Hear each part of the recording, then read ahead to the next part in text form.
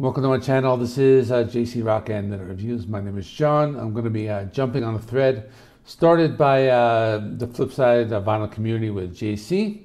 It is the top 10 songs by Aerosmith.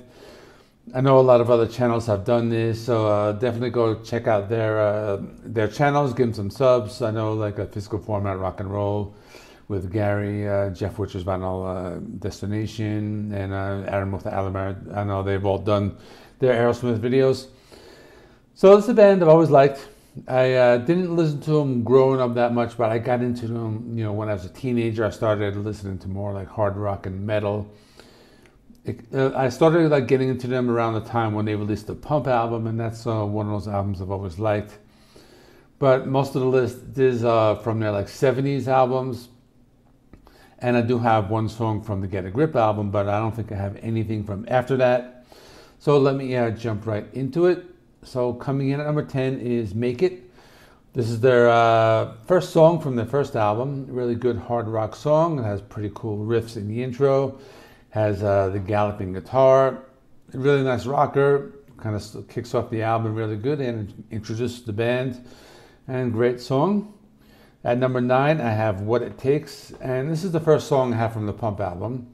And out of all the 80s ballads, like this is the one that I like the best. It's really catchy, doesn't feel overplayed, has a really great melody, and a song that I've always liked.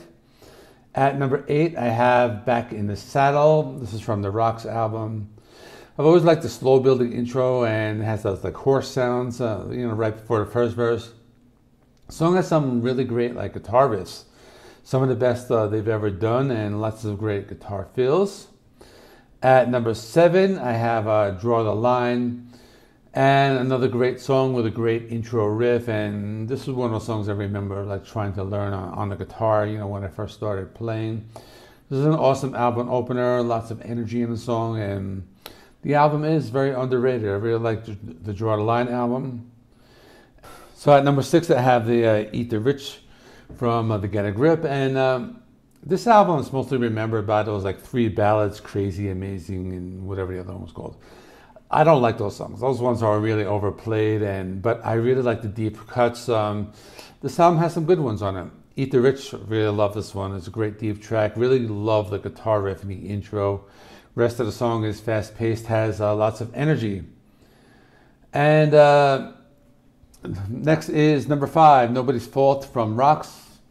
Now, I think I started getting into the song after I heard the Testament cover version, but that cover I don't really like that much. I really like the original, just one of like the heaviest Aerosmith songs. Steven Tyler kind of sings in like a darker tone, but at the same time it's a really catchy chorus, so it's a great song. At number 5 is Train Kept a Rollin' from Get Your Wings, so this one's a classic.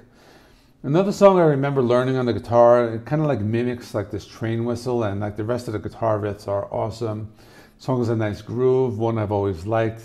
It has really great guitar solos, and if you didn't know, this is a cover song. I think like the Yardbirds did this one as well many years ago. But it's a great song. At number, what am I up to? I think 3 or 4, I lost my track. But anyway, I have No More, No More. Awesome deep cut from the Toys in the Attic album. It has this like slow building intro, really great blues rock sound. Really like the backing vocals. You hear that between the verses, and that makes the song very catchy. Some really great rock riffs in the middle of the song, and has always been one of my favorites. And at number 2, I have Dream On, kind of an obvious choice, but it's just a song I've always loved. I don't really get tired of it, even though it's been played to death. But I like it, and it's just a really great song, and it's just really stood the test of time as being a great song. My number 1 pick is Janie's Got a Gun. Now, it's from the Pump album. It's a song that kind of deals with like a very dark and sensitive topic, but it was a hit back when the album came out. It's just very slow, it's kind of brooding, it's dark, but it has really great melody, and the band took this dark topic and made it a hit. Has also one of like the best like guitar solos from out of any of their songs. So kind of go back and listen to that song if you haven't heard it in a while. It's a great song, and that's my number 1. So that is all Up next, I will be doing some anniversary reviews. I have been doing Iron Maiden, AC/DC, Anthrax, and Deep Purple. So those, check those out. I recently did some other, new releases, Stabbing Westward and Cypress Hill, so you can go back and check those out as well. Please remember, like, comment, subscribe, give a sub to the Flipside Vinyl Community with JC, and see you all in the next one.